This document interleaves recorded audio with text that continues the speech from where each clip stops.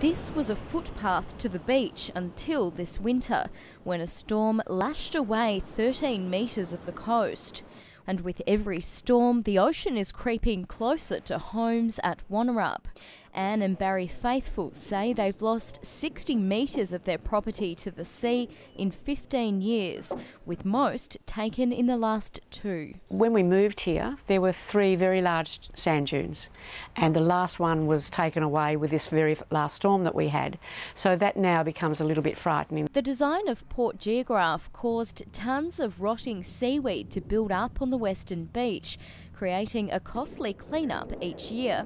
When the developers walked away, the state government stepped in and spent $28 million to reconfigure the groynes. That's now completed and the seaweed is starting to move away. And that's the first time that's happened naturally in about 15 years, so very encouraging signs. But the erosion to the east at Wonnerup remains.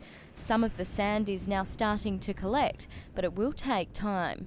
The Department of Transport has told residents it will wait until after the post-winter storms next month before deciding if further sand is needed. But residents fear that could be too late. We're now into spring tides. If we get a big storm and from the right angle at a high tide, the whole area could be gone. And it really is that desperate. The last $3 million of the reconfiguration funding is being spent on landscaping a picnic area.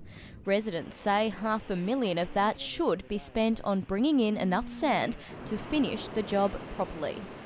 Roxanne Taylor, ABC News, Port Geographe.